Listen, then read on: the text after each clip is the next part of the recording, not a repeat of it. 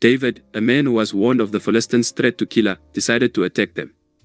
The Lord told him to go and save Keilah, but David's men were afraid. The Lord then instructed David to go to Keilah and fight the Philistines, inflicting heavy losses on them and saving the people of Keilah. Saul, who had been informed of David's escape, pursued David and his forces. David learned that Saul was plotting against him and asked Abiathar the priest to bring the ephod. David asked if the citizens of Keilah would surrender to Saul, and the Lord answered that they would.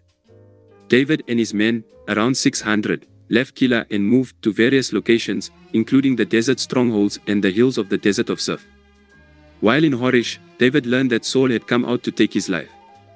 Saul's son Jonathan helped David find strength in God and promised to be king over Israel, with David as second to him.